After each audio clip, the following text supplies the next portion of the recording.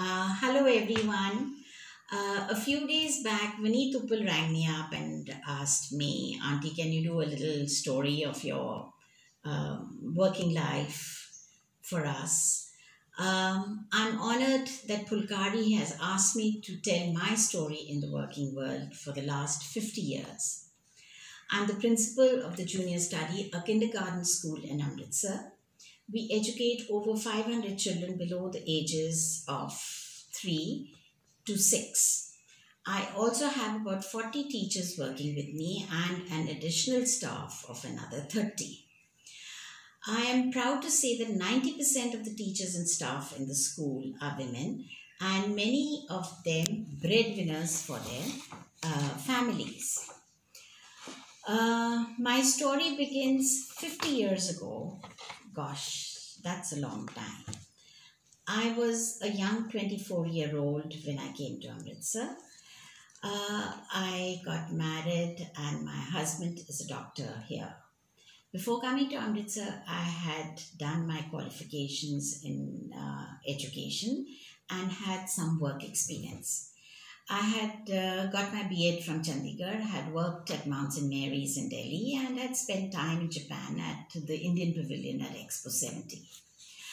Being from an army background, it was understood that I would work, even though few women in my social circle did at that time. I took up a job at St. Francis. After about 3 years, I had to leave because I had my first son, Uday. When Uday was old enough to go to a preschool, when he was 3 years old, I realized that Amritsar did not have a specialized nursery school. With the encouragement of friends and family, I started my own school. I began with 7 children of close friends in 2 rooms of our house. It so happened the need for a quality education at the primary level was great in Amritsar, and the school continued to grow to the size it is now. Along the way, there were some pivotal moments, and many friends, family, and parents who helped me. I feel this is important to mention because being a successful working woman is not just about oneself, but about the people around you. It's the people that you are surrounded by that help you to become successful. In my case, it was my husband Rajbir who was very, very supportive. In my early years, I lived in a joint family, and I was always grateful for the support I got from my father-in-law, who had the vision to see we were providing an important service and always encouraged me. I was also lucky to form a close working relationship with one of my close friends, Kanchan Mehra, who initially worked with me and then started her own school, the Senior Study, which was a pre-primary school. Our children, there was a natural progression from the Junior Study to the Senior Study, and our children automatically went to her.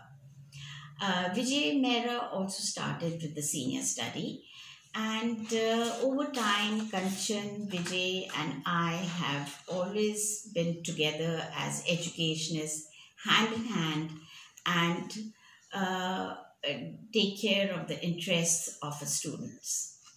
We advance whatever is good for them.